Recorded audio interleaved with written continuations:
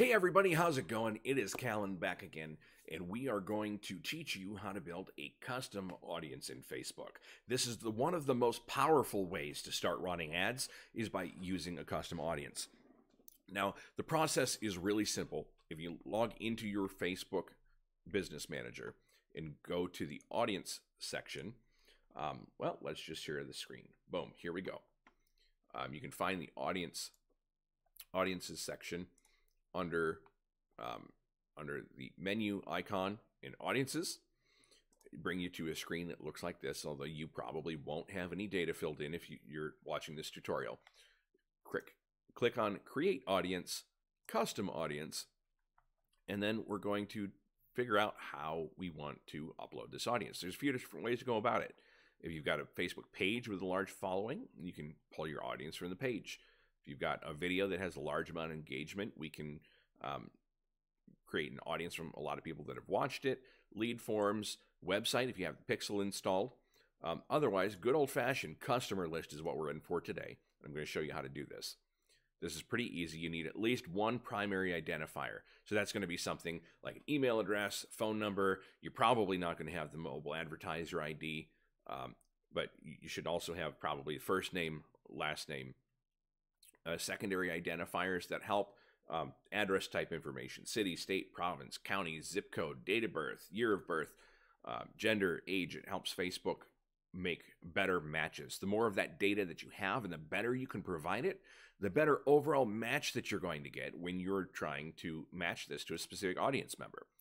And then also very important, if you have transactional data, so if they're a customer list and you have the information from your POS system or what their profitability on that specific client was, include it, because there's some really cool tricks that you can use with that I'll probably cover in another video for you.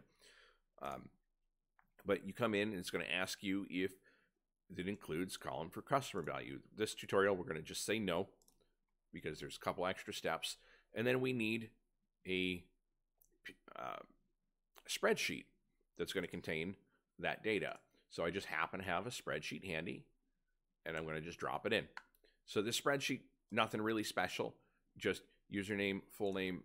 We're not going to linger on that too long, but you get all your data in one single row, and then you're going to try to map it. So it's going to come up with all of your columns, and it's going to find ones that it tried to auto match, and then it's going to find others that it says, hey, there's something here, and I don't know what it is. It gives you the option to select it. In this case, a lot of this data is not going to get uploaded. So we have email. We see the preview. Those are definitely valid email addresses. We have the phone number, and these are valid phone numbers. And then we have this ID field. That's not a phone number. We're just going to say, do not upload that. So to start with, we're going to try to do this match on just these two field pieces of data to help out a little bit. But you could also, if you had first name and last name separated, I would definitely recommend mapping those. And then you just tell it to import and create. And it's going to go ahead and import all of that data in and then allow you to,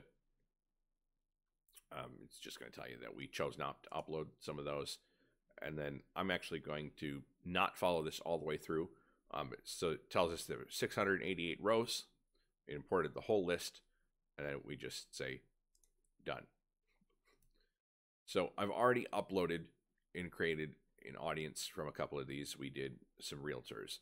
So we uploaded a realtor audience. Now there's not enough information here for this ad, for an ad to be run directly to this custom audience. You need over 1,000 members in that audience in order to start running ads to it due to privacy. However, there is enough data generally to be able to create a lookalike audience. Anywhere from 400 to 500 is generally enough to start creating a lookalike audience. Now, why do you want a lookalike audience? Lookalike audiences are extremely powerful audiences that harvest the power of Facebook's algorithm. They allow you to match prospective clients that know nothing about you, have never experienced your product or service, and clients that already have used your product or service and match them up based on data points with the algorithm. So the more closely prospective clients look to your existing clients, the better chance that they're going to be receptive to the same things.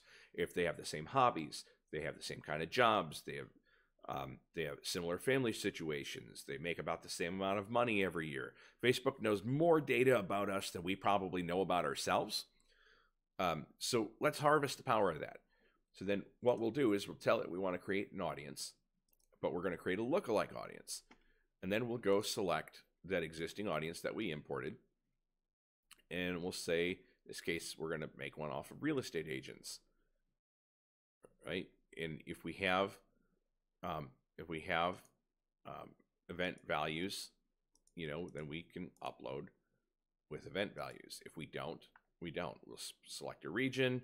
We know that we want, I'm only interested in the United States with this particular audience. You may not be. You might be interested in another country or all countries everywhere. Specific state, maybe a specific city. Put that in here. And then the number of lookalike audiences. How many audiences do you want? Do you want 1 audience, 3 audiences, 4, 5, 6? And what it's going to do is it's going to divide up that data. If we say we want 2 audiences, we're going to have 2 different sliders to select to determine what we want. In this case, we only want 1.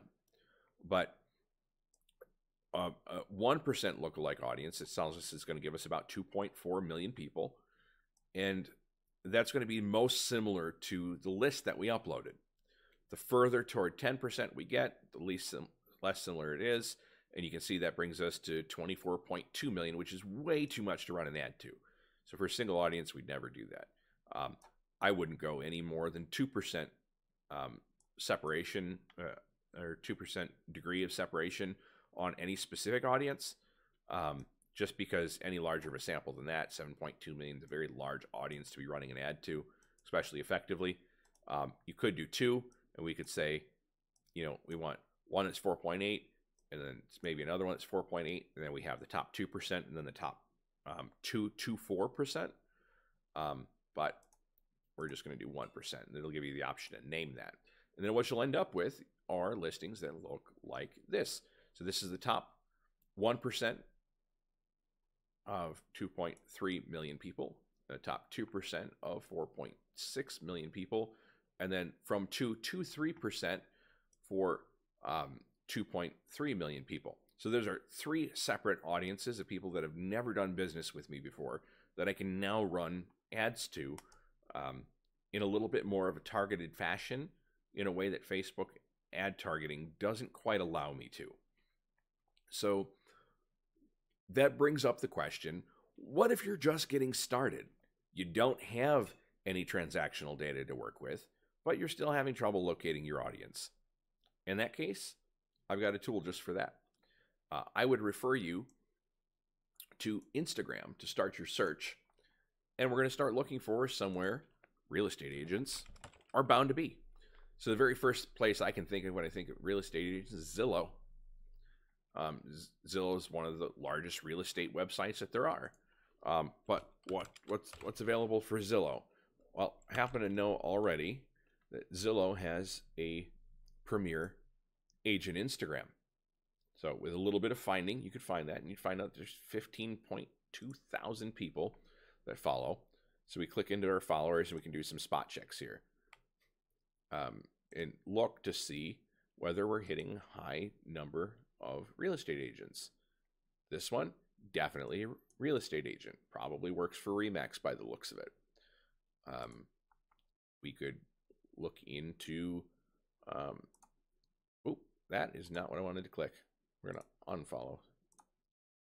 Cindy Lee team, that sounds like, yep, real estate agents in Erie, Pennsylvania.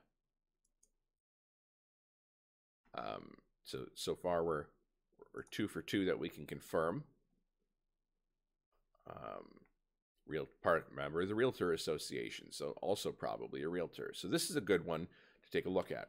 So now that we have that, we know Premier Agent is the Instagram name. I'm just going to copy that because we're going to need that in a moment. We go to a handy little Chrome extension that I have called Profile Me. We're going to open that up whole for you just so you can see what we go through. There it is. I'm a Chrome extension fanatic. Don't judge me. And ProfileMate is going to take a look, and we're going to say we want to look for followers that are following another account. We want followers that are looking at Premier Agent. Boom, there it is. Only followers, and we're going to analyze followers following. And it's going to go through, and I'm not going to let this run because I've already got this specific set of data, but we can look at only public users, and then we can download a list of the username and full names that are attached to this. We're gonna back up from here because we don't need that to complete. Once we have that data, we can then ask it to analyze email. And we're just going to grab, let's grab a few pieces of information. Let's grab these three. So we have these three usernames we're going to paste in from the spreadsheet. We're going to say that we want to name that test. Sorry, hitting the microphone. And then we're going to select what options that we're interested in. In this case, we're phone number, email address. We probably want to leave business category and city. If it's a business account or not matters because we can use this data for more than just Facebook targeting. Don't care about the engagement rate or the follow-up count. Don't really care if it's private, but not going to hurt if it is. Link in the account website. I might care about that. Maybe we want to sell them a website. So we'll hit next. And now it's going to go through each of those three options, and it's going to see what it can find. And it'll look at all of the publicly available data. You could go through these one at a time and see whether there's information contained. And it's showing us Holmes_Sharon Berry and Live.Floridian both have publicly available pieces of information that I was able to discern. So I'm specifically wanting to know, is there an email address? We're going to say yes, then we'll download that conditional data. You might want to download the full data too, just so you have all of it. You know, data is super important. And then you'll end up with a spreadsheet that looks like this. This is all publicly available information. We're not grabbing anything shady. We're not going to do anything crazy with it. You know, we're not grabbing their personal address information, nothing that isn't publicly posted. So it tells us the username, the full name, the way it's listed in Instagram, which in this case is probably not correct 100%. But if we have email addresses that appear to be valid email addresses, we have phone numbers with a one country code that tells Prairie Village, Kansas, and St. Augustine, Florida, and then a link to the Instagram account that it came from if we need to look at anything to verify it. And then it tells us that these are business accounts. So if we wanted to, they're business accounts, so we could absolutely cold call these businesses as well. But I would save this data, and then I would export this and use this data to build my custom audience. Now, you might be asking, well, how do I get my hands on ProfileMate? Well, I'm going to leave a link below down in the description for you guys. ProfileMate is something that you're interested in. You can check it out. If you'd like it, that's great. If not, that's absolutely okay too. There's a few different ways of going about getting this data. This is by far the easiest that I've found. So I'm going to leave you guys with that to start building your own custom audiences. You guys have an amazing night. Hey, thanks for joining us on another episode with Dawn Internet Marketing. As always, don't forget to like, subscribe, and share it with a friend. And while you're here, you might as well check out some of our other amazing content.